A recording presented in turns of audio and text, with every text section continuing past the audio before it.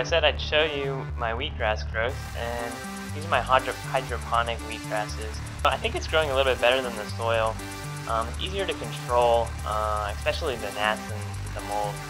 It's growing pretty well to me, so I should just show you.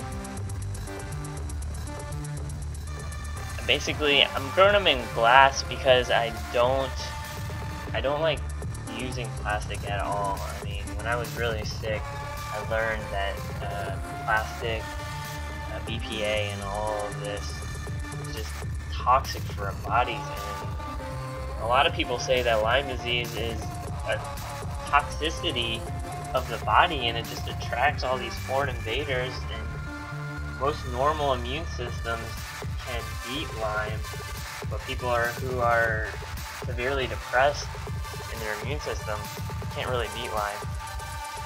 And right here I got the soil grown. This one's pretty good. I think this one's about to go. It's like the same one that I juiced inside. It's a little flimsy. I think I let it grow too long. And here's my sauna also.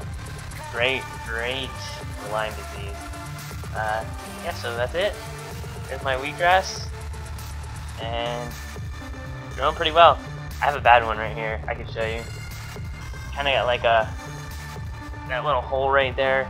There's sort of a bunch of mold. There's still mold in there, and like the wheatgrass just doesn't grow when there's mold. So I'm not gonna eat that one. I'll chuck it like the others. I got a bunch of others in the back that I chucked. Still learning, so give me a break. So I hope you enjoyed those videos, and be sure to check out my website, Organic Vegan Hippie Food, for the latest blog posts and whatever else is on there, especially the store. I like the store. It shows you pretty much what I use to get healthy from Lyme disease, and you know, to get healthy and happy. It was a long road, and I mean, I learned so much, and I'm happy to share it with anybody. So check out Organic Vegan Hippie Food, and stay tuned for more videos.